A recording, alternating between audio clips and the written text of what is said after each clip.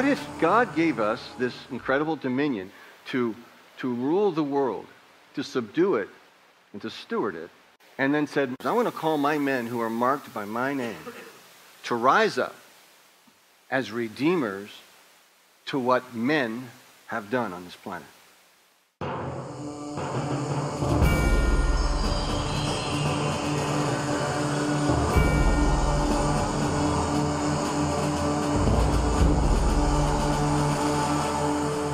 And so we are not to hide, we are not to be alone, and we are not disqualified.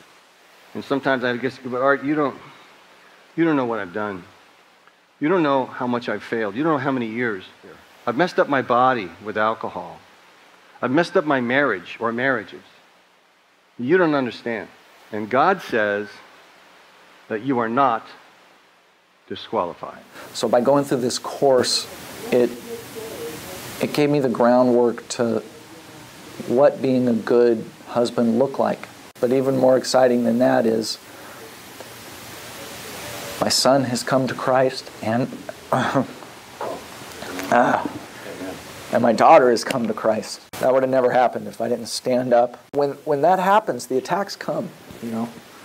When you're out there drawing people to the Lord, the attacks come. And something very unique about this course was it not only tells you the attacks are coming, it prepares you for those attacks that are coming. I believe the Core 300 is an awesome opportunity for all the men in our church to get involved on a level where they've never been involved before. In some of his final sayings to the 12, Jesus promised them peace. But in this world, he said, you will have trouble. We must not move away from the battle, nor pretend there is no war. Far too much is at stake. The peace of God often awaits us at the other end of victory. This is a victory he has already achieved for us, yet one in which we must join with him and our brothers by faith. It is the greatest war of all human history, and it wages still.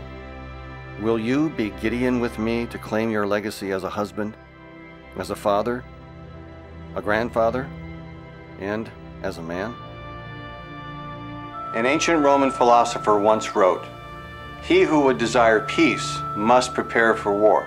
Your men are waiting, and your women and children are praying for their men to rise up like Lazarus from the dark tombs of slumber into full engagement as God's warrior and beloved son."